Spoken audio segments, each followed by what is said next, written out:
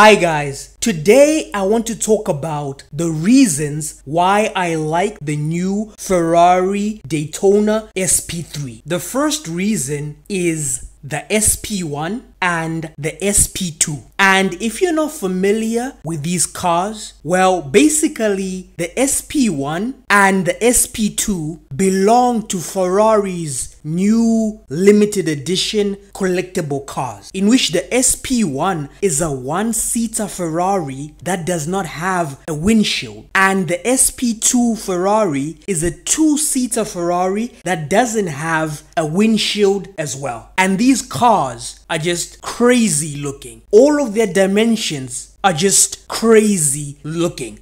And then the SP3 belongs in that new line of limited edition Ferraris to make it into a holy trinity of bonkers looking Ferraris. Or maybe I've spoken too soon about these three cars being Ferrari's holy trinity, because maybe Ferrari might make an SP4 sometime in the future. We don't even know. But all I know is if they make an SP4, it's going to be also looking outrageous. And that brings me to the second reason why I like the Ferrari Daytona SP3. And that reason is that this car shows that Ferrari didn't hold back in terms of design. They went all out, they came out swinging, and they won the war. Basically, I've never seen any Lamborghini or McLaren that looks as crazy as this Daytona SP3. I mean, this car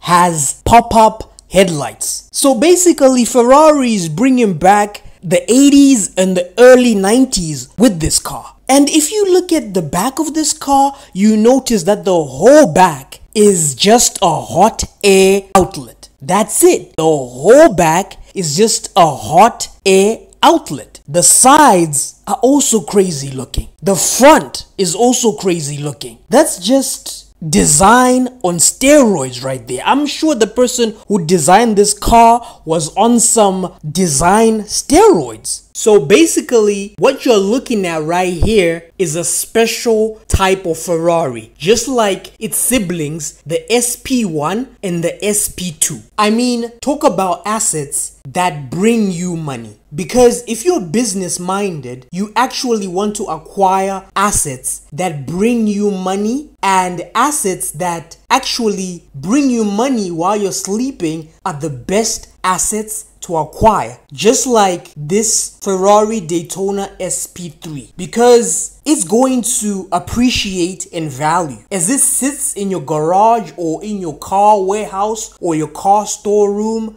It's just appreciating in value every single day. And when you resell it after like a decade, you're gonna be making so much money from that resale. And so these are the cars to buy, actually. That is if you've got the money to buy it, because this car retails for up to like 2 million. And with that being said, I'm just gonna end this video. Make sure you like, share, and subscribe. Peace. I'm out.